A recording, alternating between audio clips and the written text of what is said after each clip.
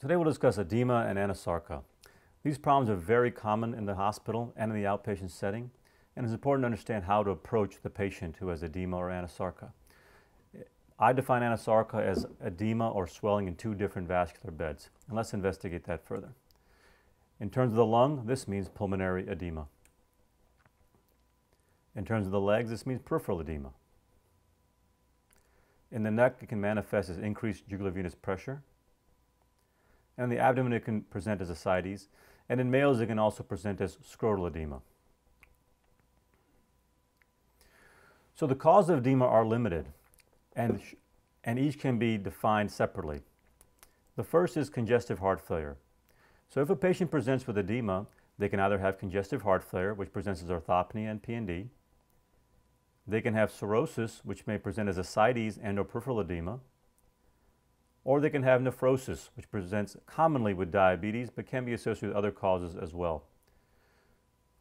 The causes of edema are three only: CHF, cirrhosis, and nephrosis.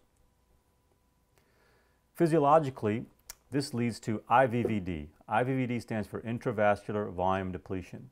The body perceives low volume, and this triggers a cascade of events physiologically. This low volume leads to low perfusion, particularly of the juxtaglomerular cells in the kidney. The kidney is unaware of why there's low perfusion. In many of these states, it's a maladaptive process of third spacing, as opposed to true intravascular volume depletion from bleeding or decreased PO intake. This subsequently leads to the production of renin and the 4 A's, angiotensin 1, angiotensin 2, aldactone, and ADH.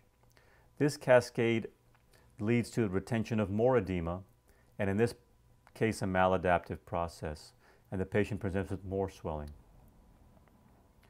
It's very important to know how to stop the process, and this can be done at each step in the physiologic process.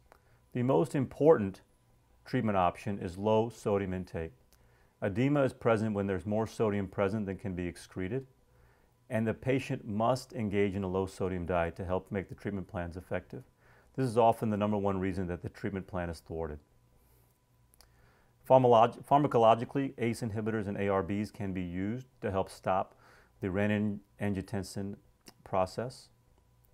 And aldactone or aldosterone antagonists can be used to stop the retention of sodium via aldosterone secretion. Newer drugs, including vaptans, can be used to affect the collecting duct, although they aren't clinically relevant at present in most hospitals. So stopping the process is very important and can be summarized by the use of low sodium, ACE inhibitors and ARBs, aldosterone antagonists, and vaptans. Let's dig a little deeper. In terms of the drugs, angiotensin 1 can be blocked by the use of an ACE inhibitor. Angiotensin 2 can be blocked by the use of angiotensin receptor blockers or combinations thereof. Aldosterone can be blocked by the use of aldactone or other aldosterone antagonists. And ADH can be blocked with the use of vaptans. So in summary, in a patient who presents with edema, it's very important to recognize the causes, which include some congestive heart failure, cirrhosis, and nephrosis. Attack those causes individually, but in terms of treatment, the treatment plans are similar. All three causes require the patient to engage in a low sodium diet. Congestive heart failure and nephrosis particularly respond to ACE inhibitors and ARBs. Aldosterone antagonists are utilized in all three causes, but specifically can be used in cirrhosis. And vaptans usages are slowly gaining momentum. So edema and anasarca is a clinical problem that is difficult to treat, and one must understand the clinical presentation and what is going on physiologically. That is edema and anasarca.